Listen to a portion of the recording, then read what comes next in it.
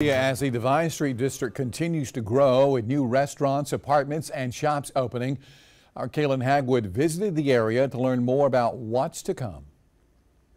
Columbia's Devine Street District has seen a lot of change over the years. From their clothing store, Britton's. We moved to Devine Street 26 years ago. Perry Lancaster and his wife, Stacy Levinson, have bared witness. The trolley used to stop 1 block away, and a new building is at that corner now and called the trolley. It's a residential area. Across the street was an empty area.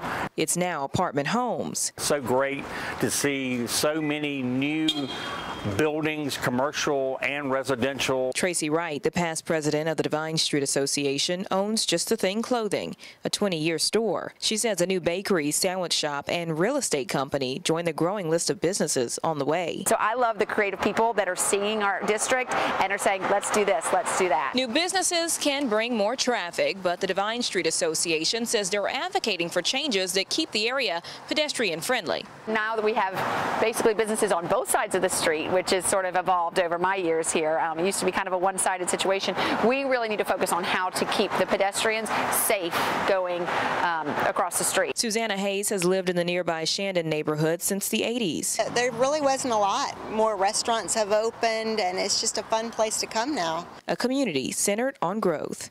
In Columbia, Kaylin Hagwood, News 19, WLTX.